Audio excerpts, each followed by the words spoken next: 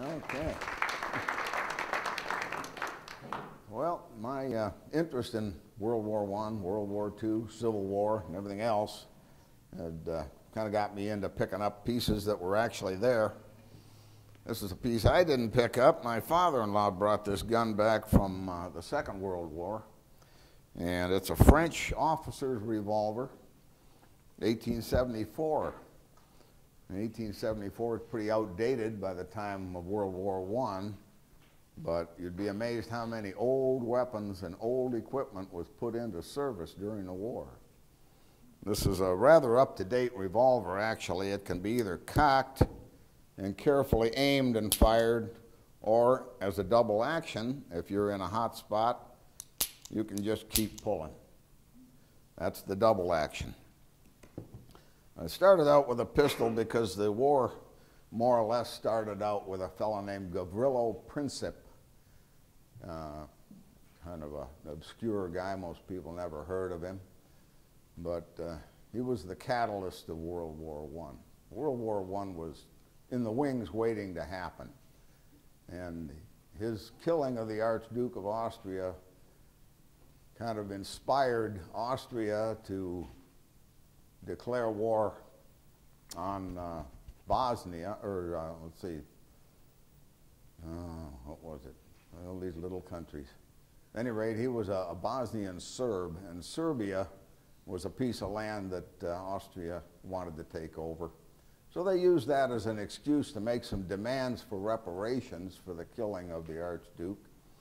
Well, Serbia couldn't meet the demands, which they didn't expect them to meet. And they got a little backing from Germany that pushed them over the edge. They waged war on Serbia, and Serbia kind of kicked their butt for a little while. So other people came into the war, and it just developed. There's all kinds of YouTube videos on the history of the war if you want to go into the details. Today we're just going to concern ourselves with some of the tools. Now, I mentioned earlier with the pistol that they used a lot of outdated weapons. And this is an Italian Vetterli rifle. It was originally a single-shot black powder gun. Was developed about 5 years after the American Civil War ended. It's that primitive. They ended up figuring out that one shot at a time wasn't good, so they modified the gun. They added a magazine. Magazine, by the way, is the part that holds the gun. A magazine is part of the gun. It's not to be confused with a clip, although it is confused quite often. The magazine would hold 4 rounds, okay? So now you're up to date with that, but you're still firing black powder. During World War I, they pressed them into service again for second-line troops. Artillery people, people who weren't expected to need a gun would be armed with these old relics. And they modified it a second time by adding a magazine that took the more modern smokeless powder and what they called an en-bloc clip. Now this part that holds all those cartridges together is a clip. In this case, an en-bloc clip goes into the gun and stays in the gun until you're done with the last cartridge. Then it falls out, or it's kicked out like the M1 Garand. It actually throws the clip out the top. The other type of clip, more commonly used, is a stripper clip. Holds these cartridges together. It's just a little piece of tin on the back. This could be used by putting it in the back of the gun and shoving all the bullets out of it, and then the clip is just thrown away. But the thing to remember is a clip is not part of the gun. The magazine is. Even in an automatic pistol, you can take the magazine out and put it back in, but it goes with the gun. It's part of the gun. So they modified some of these old guns quite extensively. Here's another version. This is an Italian. And this one was originally a 3-shot. They thought they were into something with a 3-shot, but then they found out that was lacking a little bit, so they added this little box on the bottom to the magazine. That gave them a 5-shot gun. It was an en-bloc clip that would fall out of the gun when you were done shooting, and to keep the dirt out of it, they had a little trap door here, and when you were using it, when you were done, you shoved the next one in. It would supposedly shove the previous one out the bottom. another modified gun. You'll also notice that these guns are extremely long. During the war, they found out that in a trench it's not too good an idea, especially if you have a bayonet on it, you can't swing it around. So the Germans began work on what they called a short rifle. This is the 98 AZ, developed into the K98, which you might be familiar with. That was a Second World War German gun, about the same length as this one, with slight modifications. When we went overseas, most of our guys, incidentally, we only had about 14,000 troops over in the middle of 1917, but by 1918 we got as many as 1 million over there. 2/3 of those troops were armed with this gun. This is called a 17 Enfield, an M17, because it was developed in 1917. It's kind of a clunky gun. It's actually a British P14, which we were making for England at the time. Well, we had most of our gun equipment tied up making English P14s. We couldn't make enough Springfields to arm our guys, so we simply switched the 2 factories over that were making P14s to making the same gun in 30-06. That became the P17. Sergeant York did all his good work with that gun. This has a peep sight instead of a, what they call this is a tangent sight in the front. The advantage to the peep sight is it's much further back on the gun. Peep sight's back here, tangent sight's up here. The shorter this distance is, the more critical any movement is. You have to line this up very carefully. It's a little bit easier with a peep sight.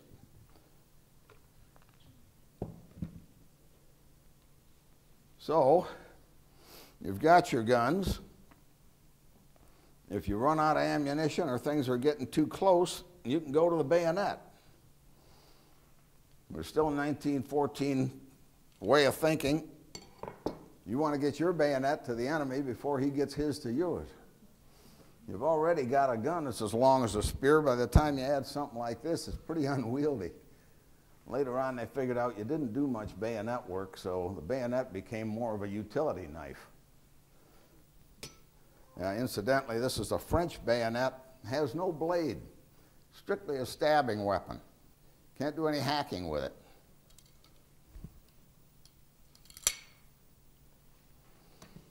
The Germans tried to get a little more utility out of their bayonet, not quite as long.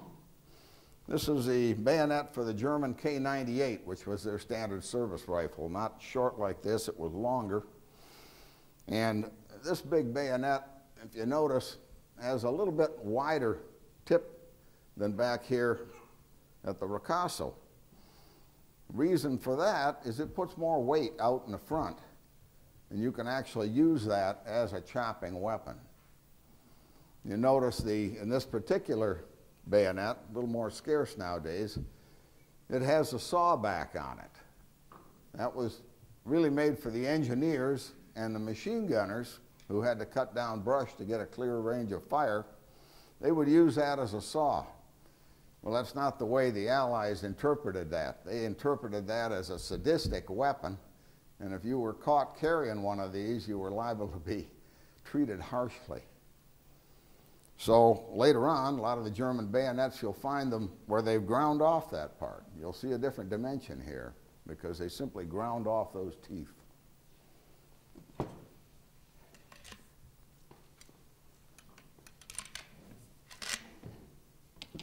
Another German edged weapon was this little thing.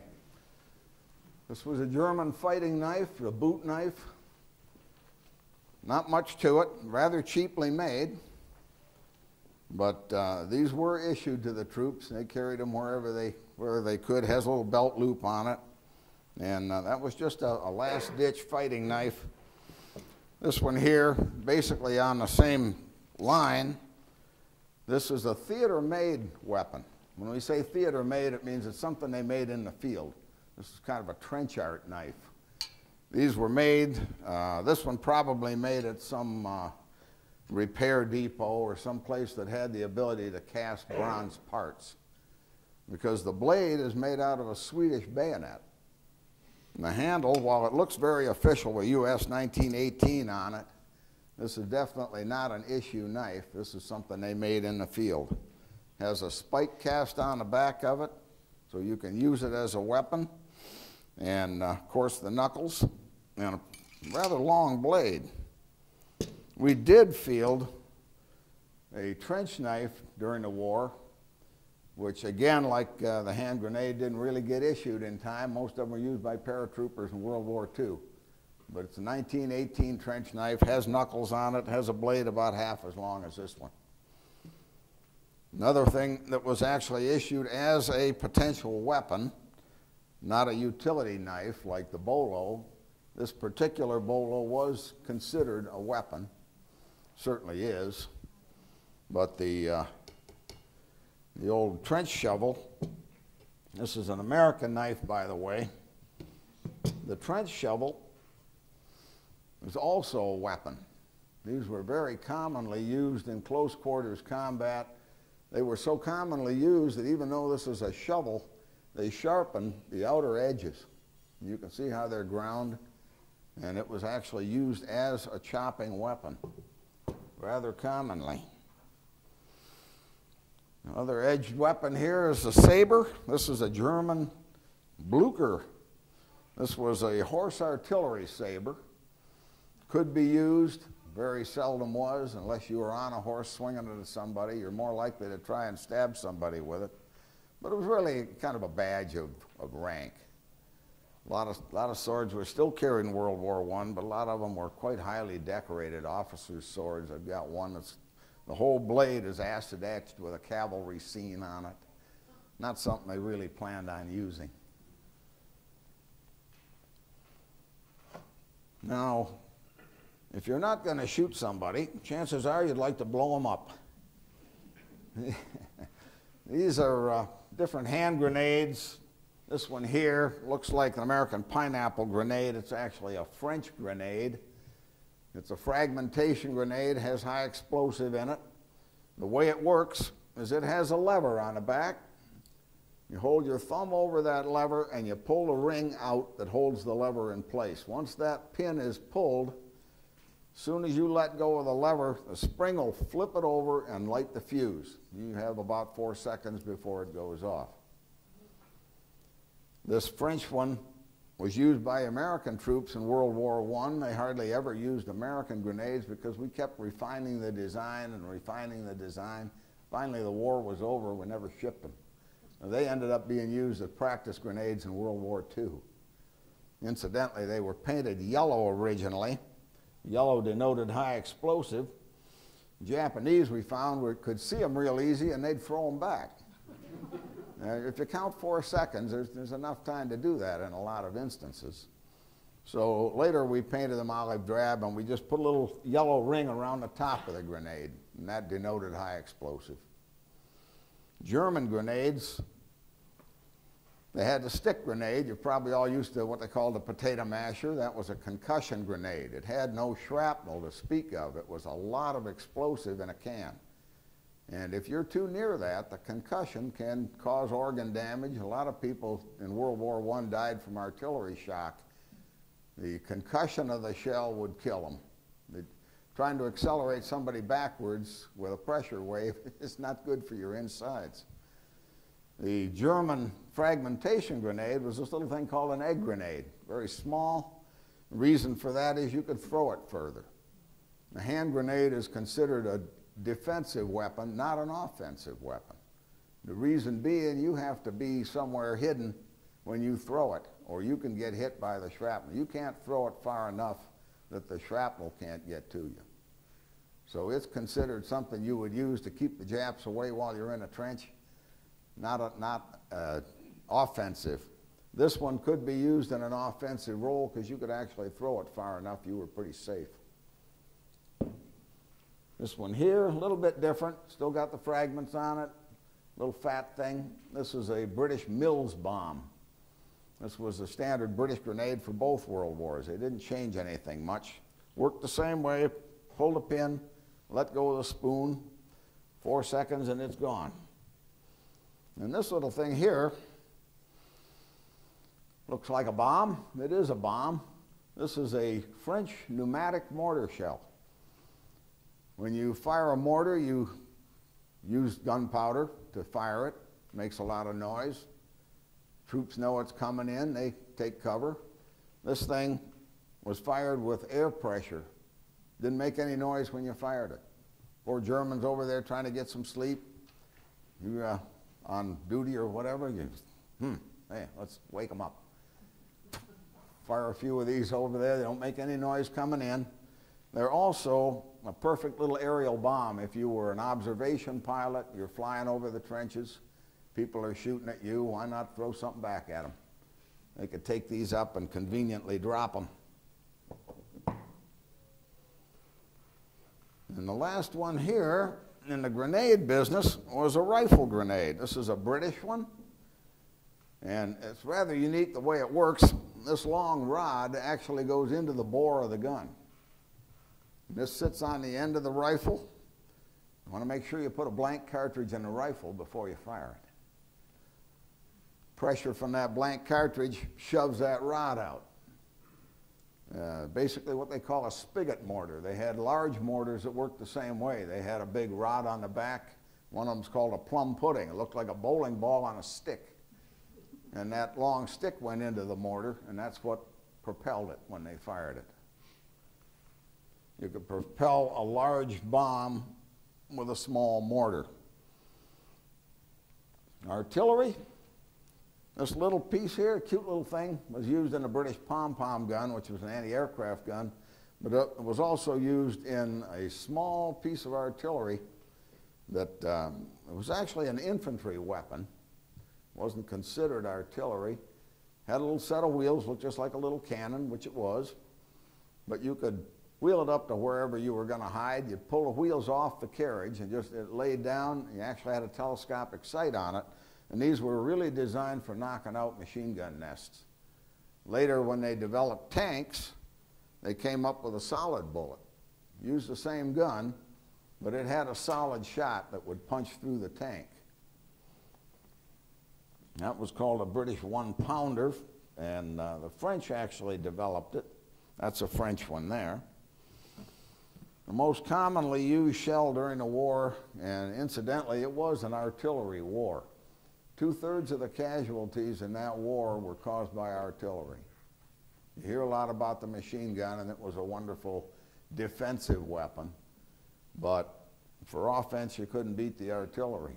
2/3 of them were killed with artillery. That's why they developed the helmets. This is a fuse. This is the nose fuse out of a French 75. French 75 was probably the most common artillery used during the war. Germans had a 75 millimeter, everybody did. The way this thing worked, we'll move that for a minute. This is the French 75, assembled around the shell itself. Here's the fuse. It has a time ring on it. And this is very important because you wanted this shell to be coming in on the enemy on an angle. It would fire by blowing the end off, and 270 lead balls would come out of the end of that like a cannon. The shell itself does not blow up. The shell stays intact. It's thick enough that the explosive charge in the back of it will propel 270 lead balls downward. Doesn't work to hide in a trench. And the idea was to have that burst 20 feet up or so. And they had a material in there that held the balls together, as well as black powder for a charge. Now, black powder makes a lot of smoke. It's not smokeless powder. So you get a big puff of smoke. Also, the stuff holding the balls together creates a cloud.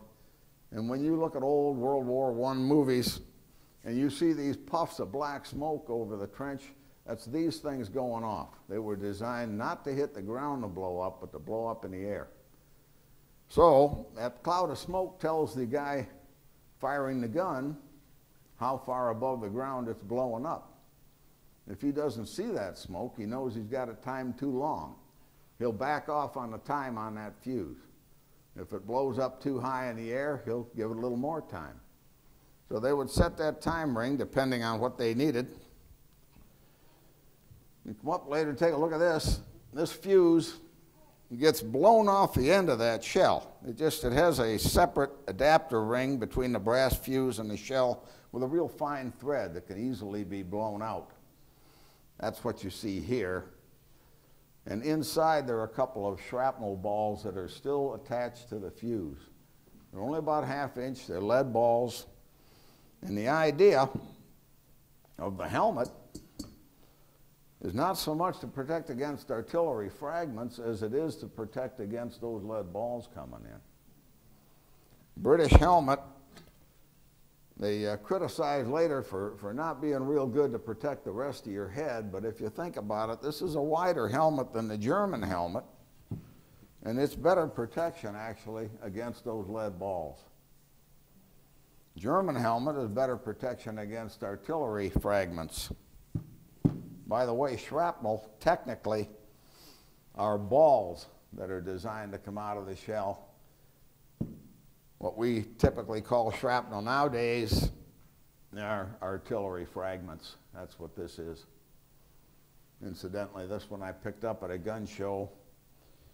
The guy's father sent it back from World War II. When he went through the World War I battlefield, he picked it up and sent it home. He was killed at the end of the war. Last month of the war, he was killed, and his kids sold it for $1.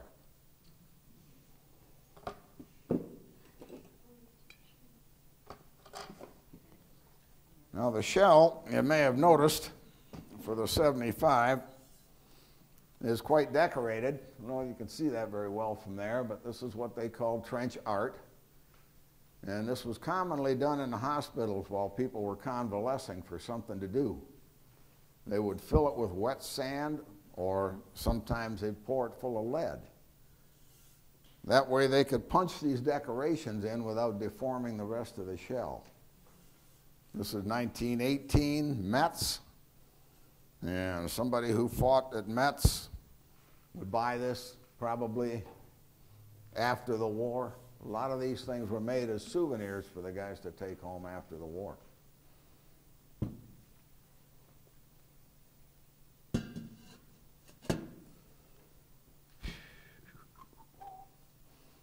Now, if you're in the trenches, you really don't want to stick your head out of the trench to see what's going on. It's not a good idea. Remember, that 30-06 will go through 3/4 of an inch of mild steel. It'll certainly go through your helmet. So to protect the guys, and that's the way that goes, you got a little periscope. These were issued to our troops when they went overseas. You look through here, you see out here, and this little spike could be used to stick it in the side of the trench and it would just stay there. Anybody walking down the trench could take a look.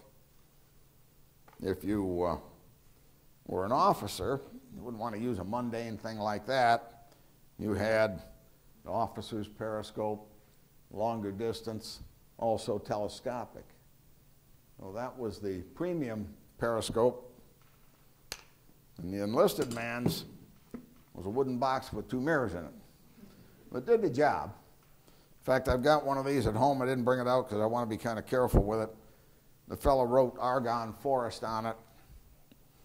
And it's got his unit and his name and everything scratched in it with the end of a bullet, probably, in some idle moment. I always wish people would put some information on where those guns had been underneath the butt plate, but I've never found it. This one evidently was involved in a BB gun war at some point. There's 2 BB gun marks in it. Probably not World War I. Another optical instrument, you got your binoculars. These are German ones. Simple little binoculars, nothing much to them, but they came with a little cover. Little cover was attached to the straps and it stayed on top of them. Because with all this artillery going on, you're constantly getting bombarded with dirt, and that would keep the lenses clean.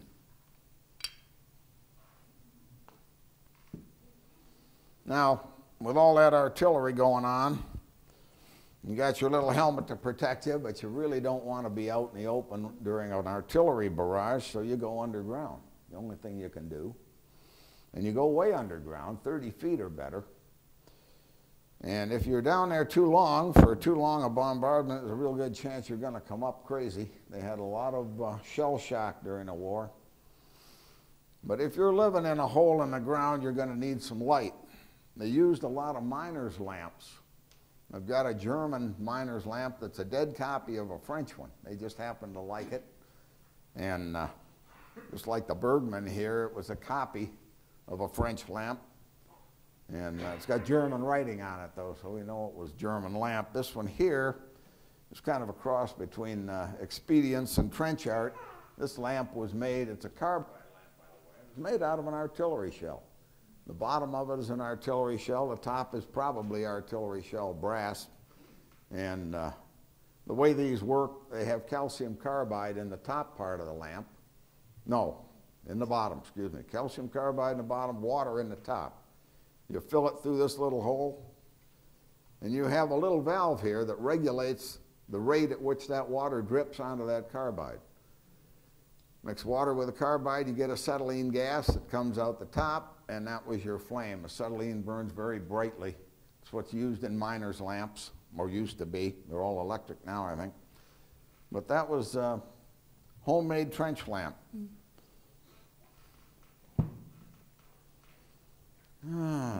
Let's see. Another thing, Germany was having a lot of trouble financing the war. And these two metals here are what they call sacrifice metal. If you contributed your gold or silver jewelry to the war effort, you were given one of these metals. And the one on your left here has got a bezel around it that was evidently made for people to wear that metal in lieu of their jewelry.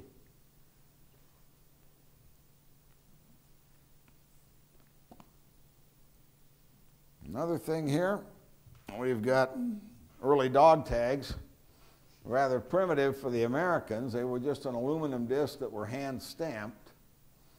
The top one is a German dog tag, and that had all the German soldiers' information on it, and it was perforated along the middle.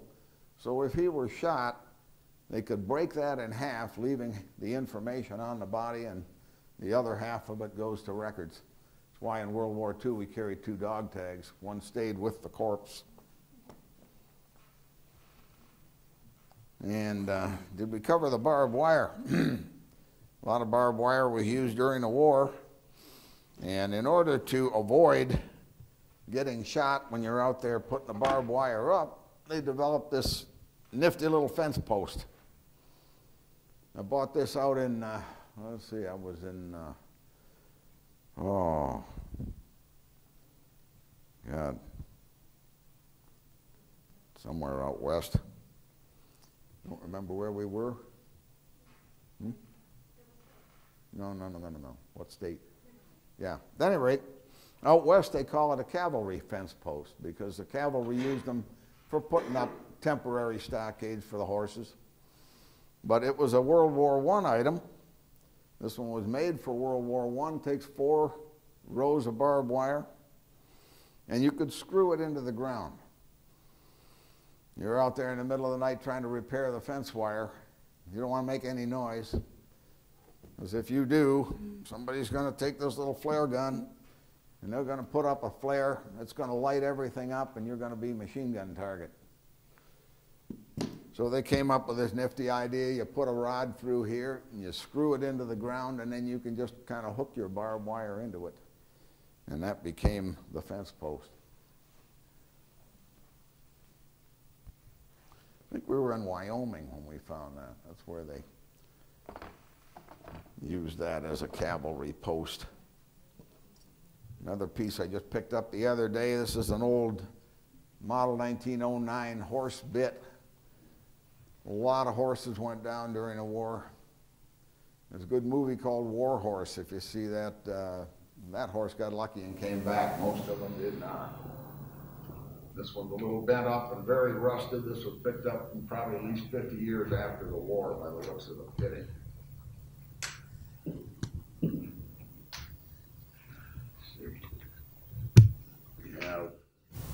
souvenirs that were made during the war. This is kind of a neat little piece, looks like a little officer's hat. This is again made out of an artillery shell. The base of a French 75. Little button decoration for the front, a little strip riveted on, and they just took part of the shell and bent it out for the visor. Makes a convincing little hat. Another item that was made out of leftovers. This is a piece of artillery shell fragment that was forged by a blacksmith into a letter opener, leaving the rough fragment on the back for a handle, and even a little bit of the driving band of the shell for decoration. Letter openers were a popular souvenir. This is a bust of von Hindenburg. Germans had their souvenirs too. Von Hindenburg was very famous, and he got a lot of notoriety. They sold thousands of souvenirs to the Germans of him. And here's another one. This one right here is a bookend. It was sold after the war. The base of the bookend has a trench running through it and a British tank. The American souvenir was good old John J. Pershing, and was called Blackjack Pershing during the war because he was in charge of colored troops. They'll give you different stories on that, but that's what it was. Nice old picture frame here. This is one of the patriotic frames. I got two of these. They're both different. They have the flags and guns and swords and stuff on them typically. You buy that to put your son's picture in. And another one here is the commemorative medal coined by Belgium. Belgium got pretty badly treated by the Germans early in the war, but they finally held them off at the West End. And the Germans never completely took Belgium. That's what this commemorates. The French and the British came in to reinforce them. It was their treatment of Belgium, really, which was what brought the British into the war.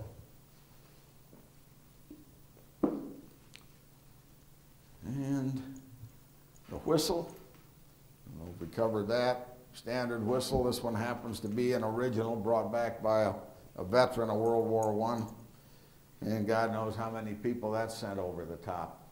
But that would be their signal whistle. The other signal commonly used was the flare gun. This is a French one. Simple little thing, unlocks, breaks open, put a shell in like a shotgun, cocked, and fired in the air. If you were out repairing fences, you wouldn't want anybody using one of them. And this here is a British entrenching tool. It was at the World War I Museum a few years back. Beautiful museum, by the way, very nice. A lot of stuff in there. Artillery, tanks, they got everything, I thought. I found my German wire cutters in there.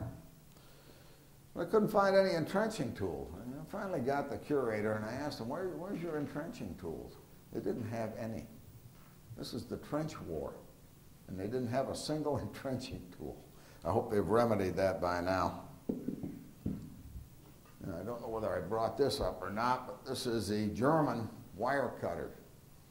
Now, one thing you notice about these that's a little different than any other wire cutter you probably ever saw is this big duckbill on the front of it.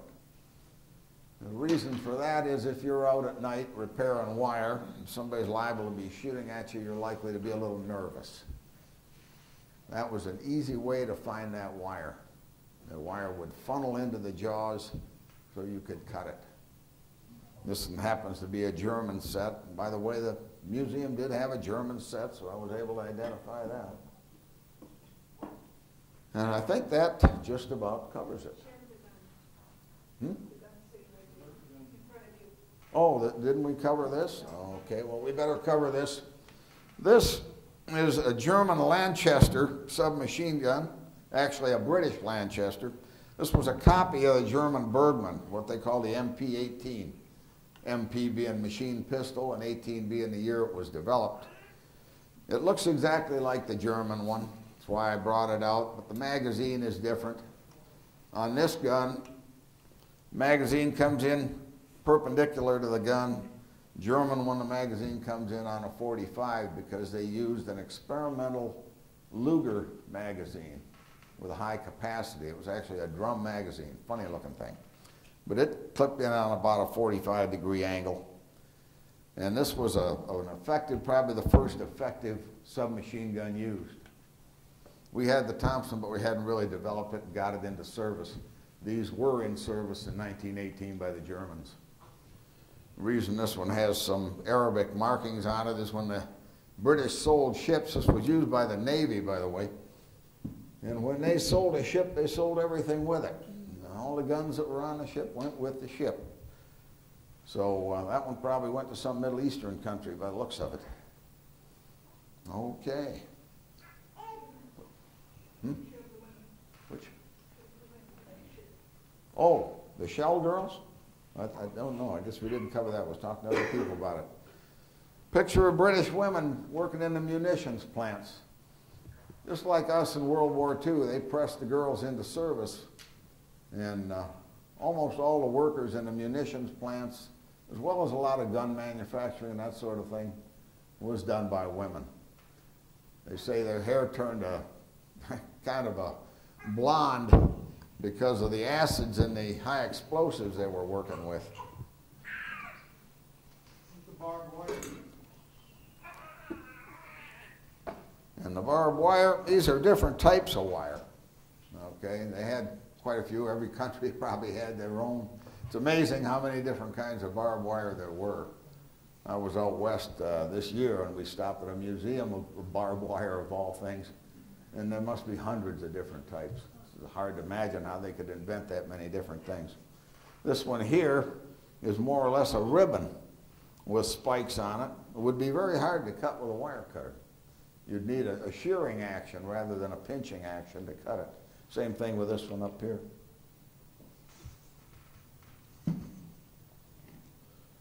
So I think that about wraps it up. Any questions?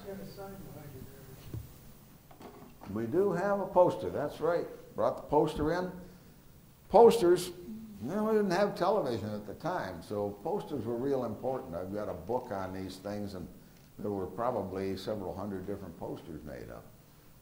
And that's how you recruited, that's how you got donations, all of that. And they ran all through the war. It's a very nice poster, by the way. So have we done it? What does WSS stand for? WFF? SS. War savings. Oh, Thing. yeah. War savings. Is that what it is? Yeah, good for you. Okay, there it is. Yeah, that's your poster. Very good. I have a question. Yes. Does the flare gun still work? It would, yeah. Mhm. If it wasn't, Well, if you had a proper flare, yeah. Yep. And that, I think I mentioned that is a French one, but somebody brought it home as a souvenir. It's got 1914, 1918 stamped on it. So evidently that one did go to war. The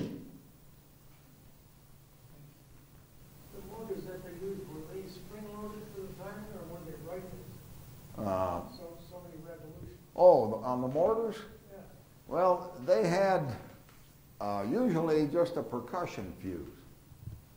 But some of the German ones, I don't know whether any of the American ones were rifled, but there were a lot of big mortars that were actually rifled. You had to fit the shell into the rifling and drop it in. The big, what they call Minenwerfers. German mortars were typically that way.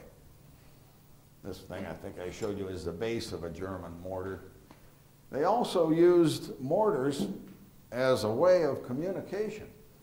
I ran into a guy a couple of years ago at a gun show, had an interesting looking German mortar shell with the same type of base, and did some research on it. I caught him later on at a different show, and he said that that was a message shell.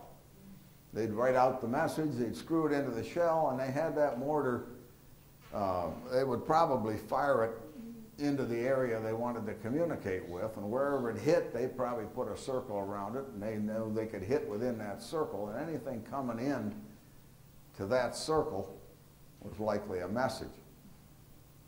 And they could communicate down the line quite a ways by firing these mortars with a written note inside.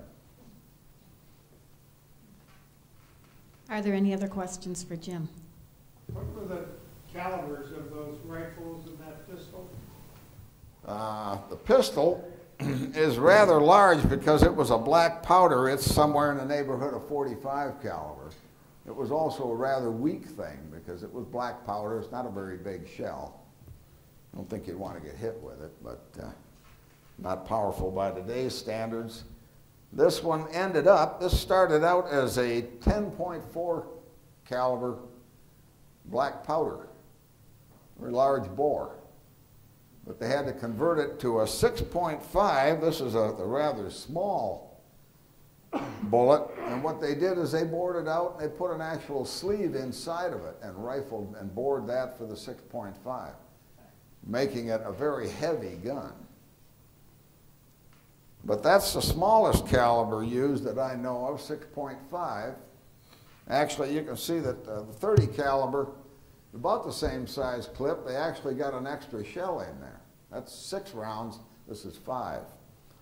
This is 30 caliber, that's the Springfield, or the Enfield, and the British Enfield was a 303.